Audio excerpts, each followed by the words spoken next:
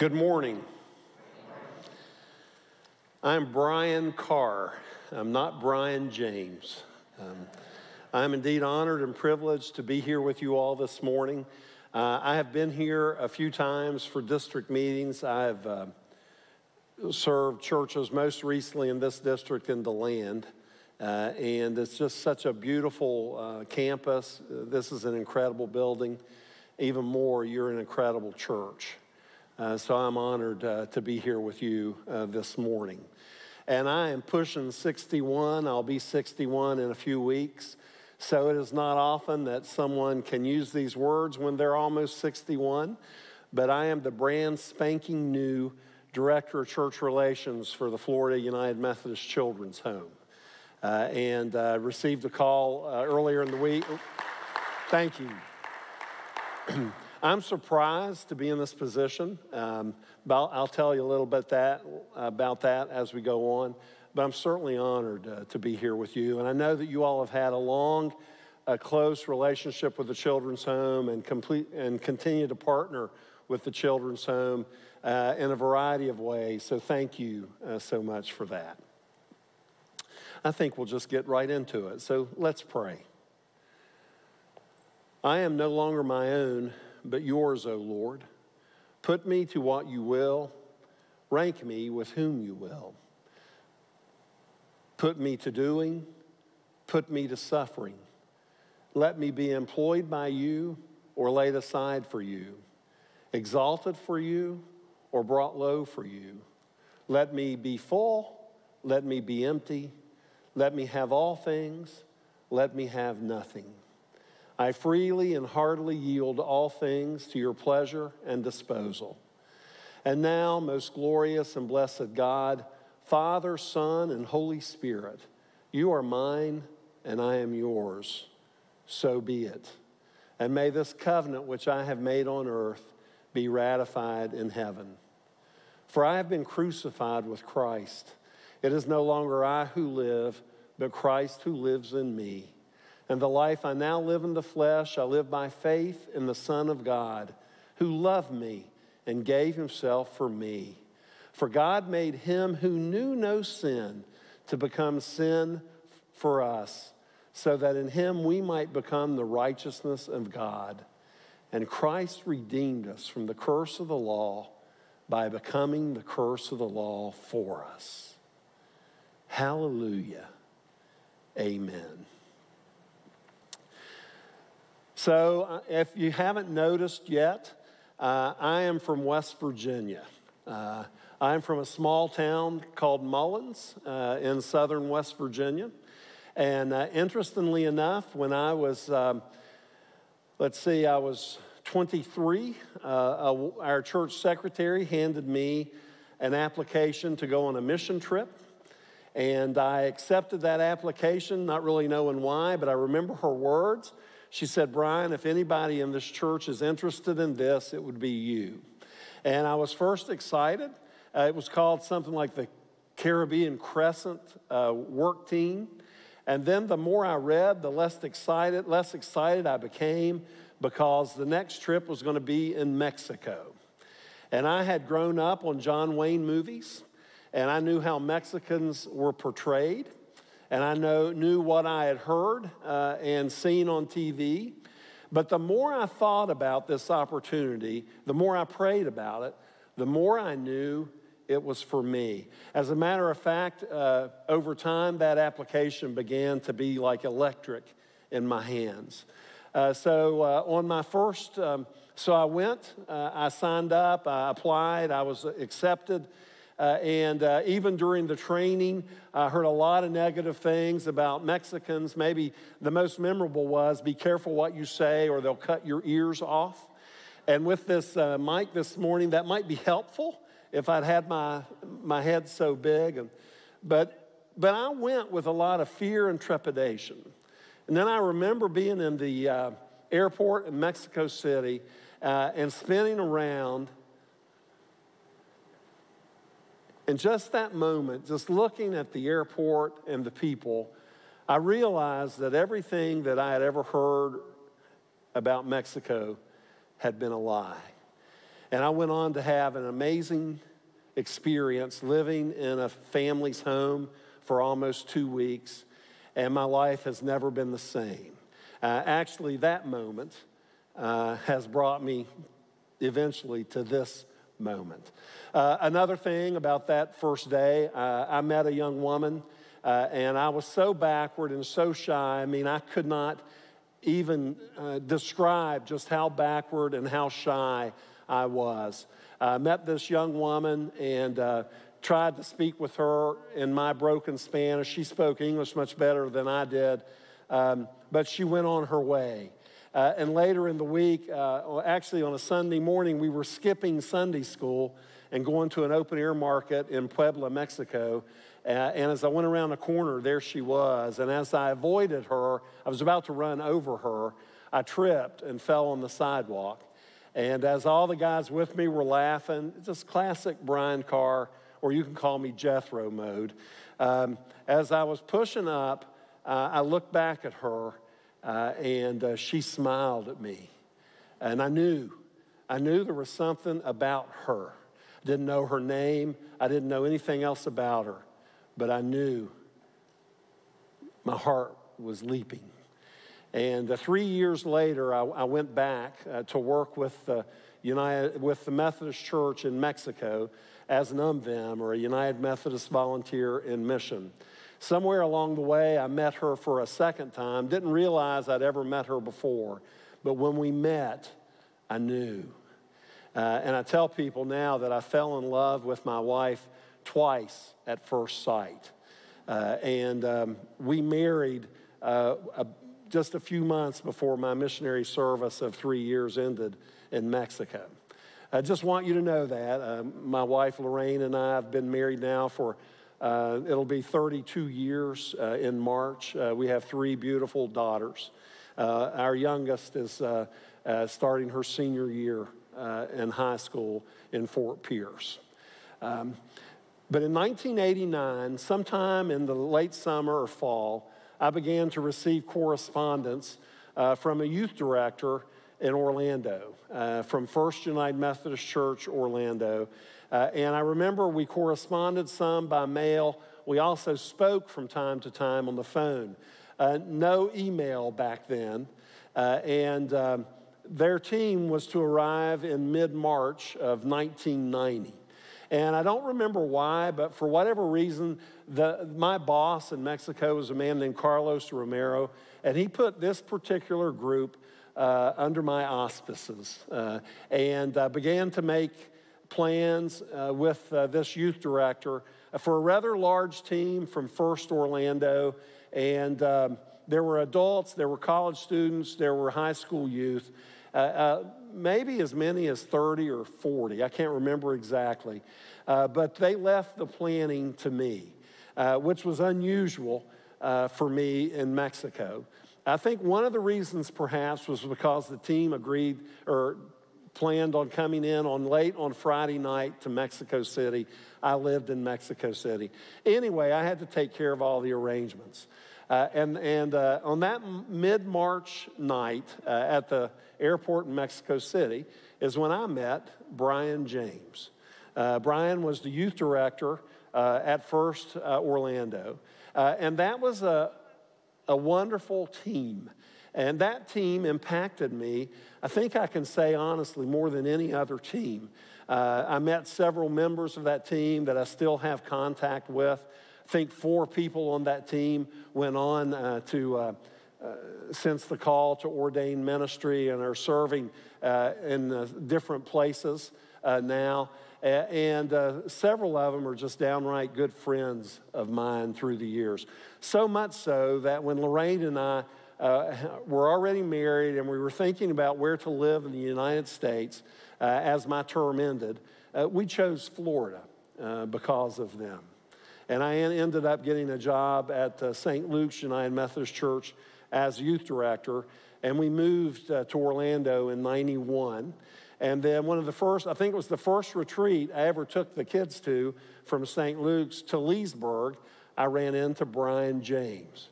And I remember we just looked at each other. It took us both a minute to figure out where we knew each other. And it just kind of stunned us that here we had made that leap from Mexico to Florida. And then about 10 years later, I was on a trip to Cuba, and I was walking through a market in Havana, and who do I run into? Brian James. And then about, I would say, 10 years or so, 8 or 9 years after that, I discovered that this church on the west coast of Florida had been taking mission trips to southern West Virginia, to my hometown, to my home church. And who was the pastor of that church? Brian James. And Brian and I have never spent a whole lot of time with each other, but we keep kind of running into each other. And here we are this morning. And I'm very sorry that he's under the weather, but I am honored to be here today.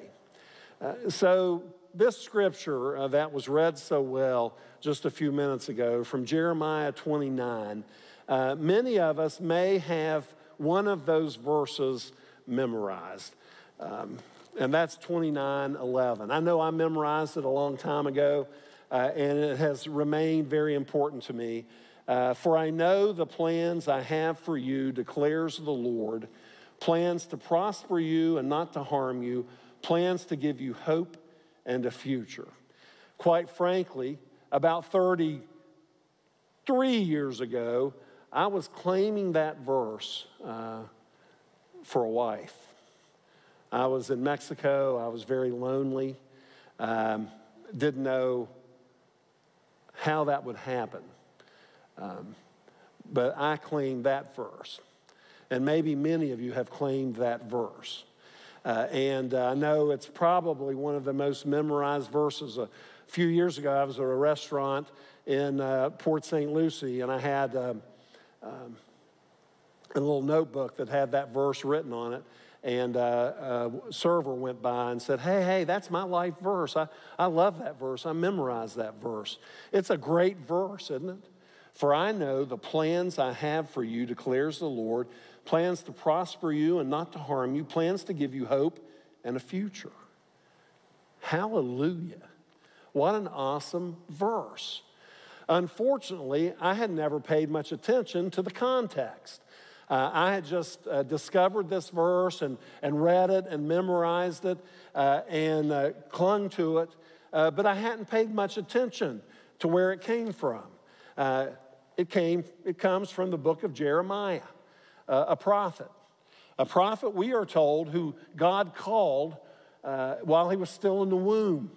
Before he was born, God later told him, I knew you when you were in your mother's womb, and I called you to be my prophet.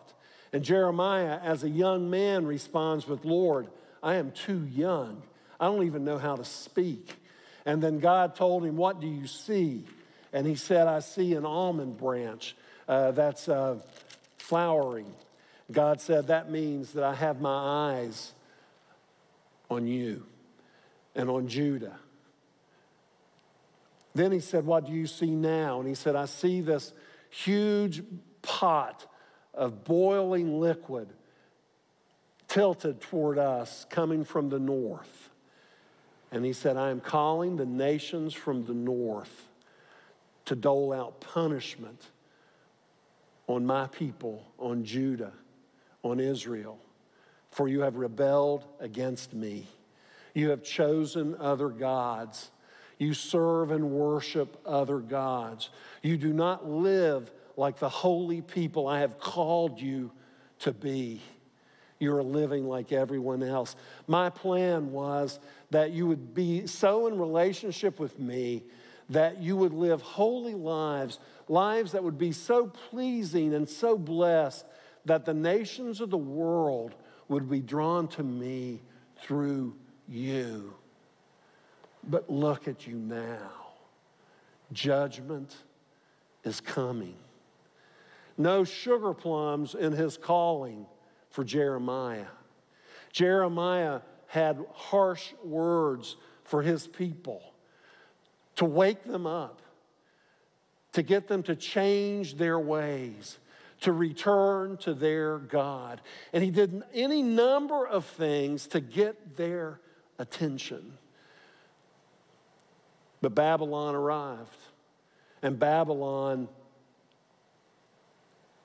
surrounded Jerusalem, and Babylon attacked and invaded and destroyed Jerusalem.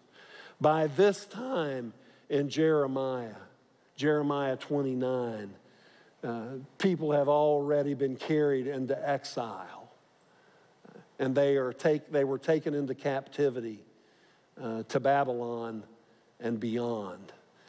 And they had some prophets there in Babylon that were telling them what they wanted to hear. Oh, this isn't any big deal.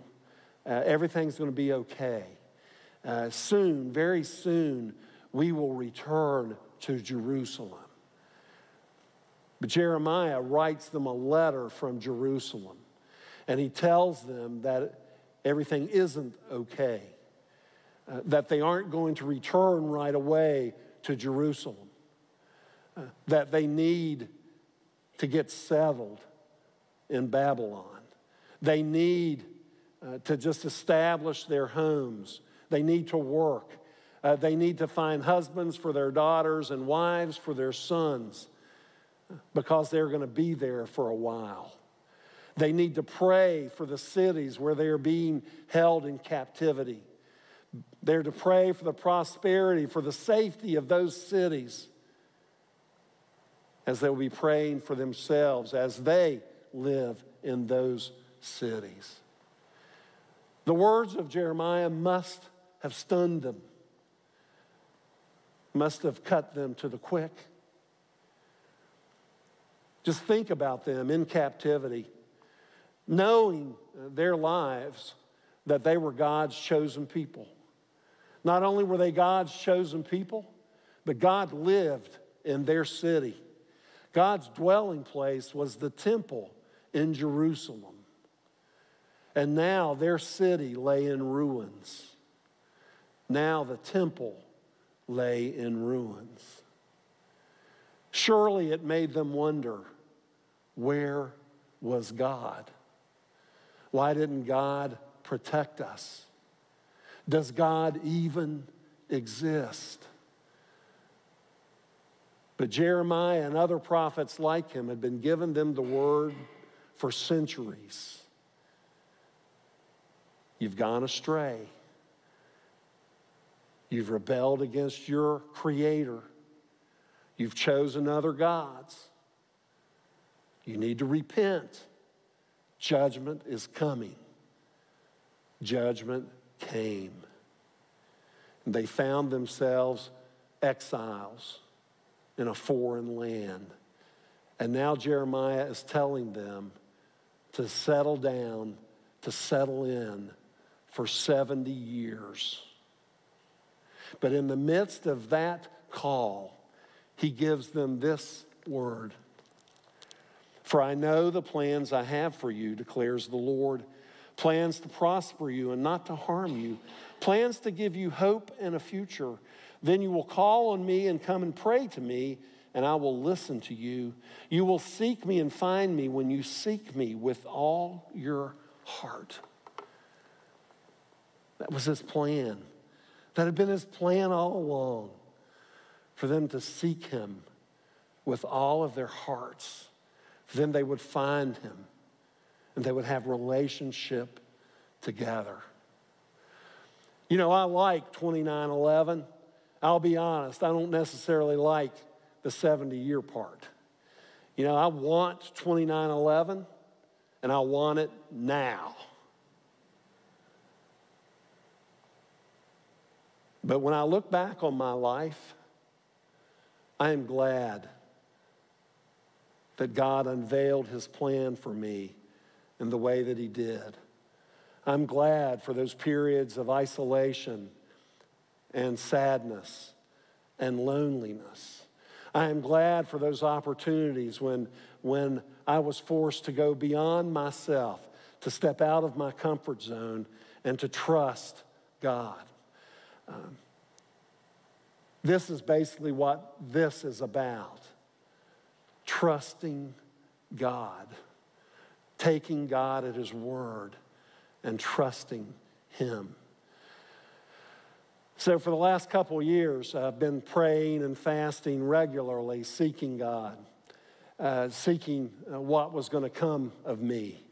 And on November 17th, 2021, it kind of interests me because I can't tell you the date that these two navigator missionaries at West Virginia University led me to Christ.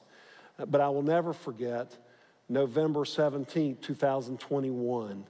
That's when I realized God was telling me it was time for me to go. The truth is, I think I'd been hearing that for a while. But there were too many unanswered questions in that. Where would we live? What would I do? I'd already promised our youngest daughter that regardless of what happened to me, we would not move out of the Port St. Lucie area so she could graduate from high school, which certainly complicated the matter. And it was terrifying to think of stepping away.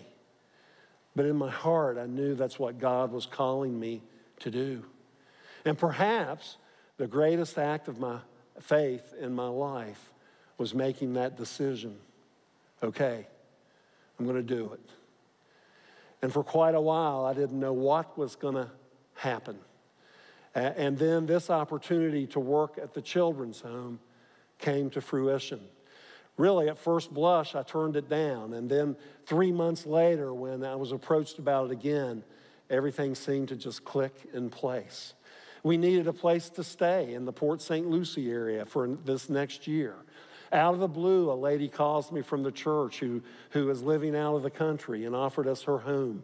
She wasn't interested in renting it or selling it. She was interested in having someone stay there. Wow. God took care of the details. God had a plan.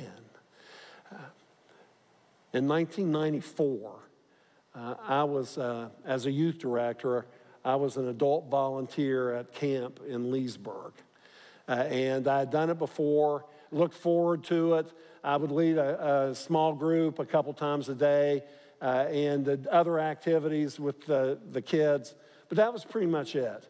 But in 1994, a week before I was to go to camp, I got a call. The adult who was supposed to volunteer with the water sports camp had gotten ill and couldn't be there.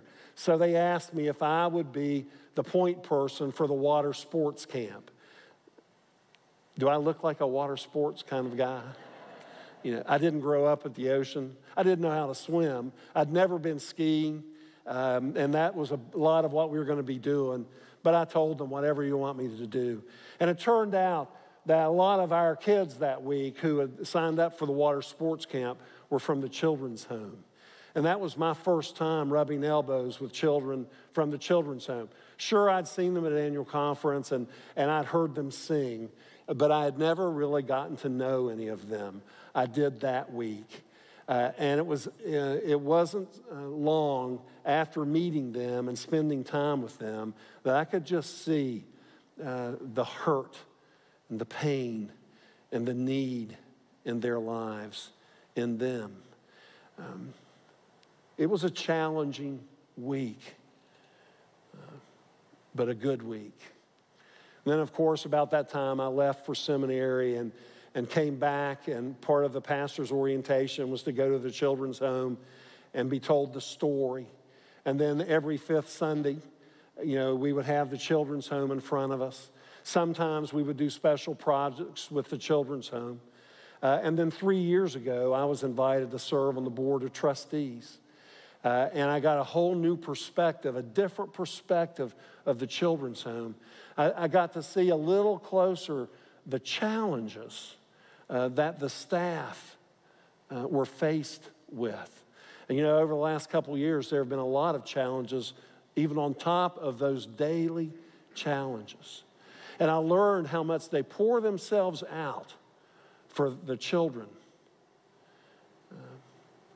And something began stirring in me, this deep appreciation for the ministry that goes on at the children's home, and for the opportunities that the children's home give us, the church, to actually partner with them in a variety of ways, giving us opportunities to practice those bedrocks of our faith with our prayers, our presence, our gifts, our service, our witness, giving us opportunities to make disciples and to stretch ourselves as disciples by partnering with the children's home. Certainly had a new impact on our church in Port St. Lucie as we discovered new ways to partner, to grow with the children's home.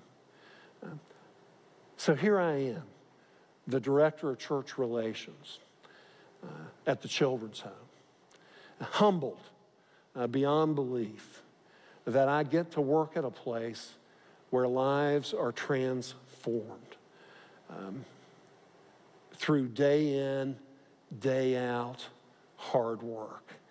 And you know, the children's home started out as an orphanage in 1908, but is far more than that now.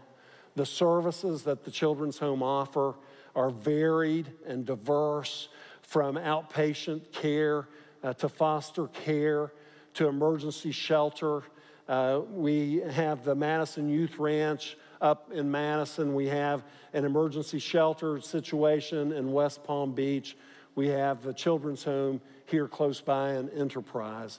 But the services, there are a myriad of services that you may have never heard of that are trying to impact children and youth and young adults who have been so mistreated over the years. It's really a place of miracles. And part of my training, and I'm very much in training right now, I was given this book, Under the Sheltering Tree, A Brief History of the Florida United Methodist Children's Home, 1908 to 2008, written by Stephen Hartsfield. And I want to read a quote. Of course, I lost my place, but that's okay. First, through the history, when you read the history, you will just see the incredible beginnings. Plus, you will see how the mission has remained the same, but the ministry has changed. In the early days, they were just basically providing shelter, a safe place, clothing, food, home. But as the decades went on, they began to notice things began to change. There weren't as many orphans coming as there were in the early years.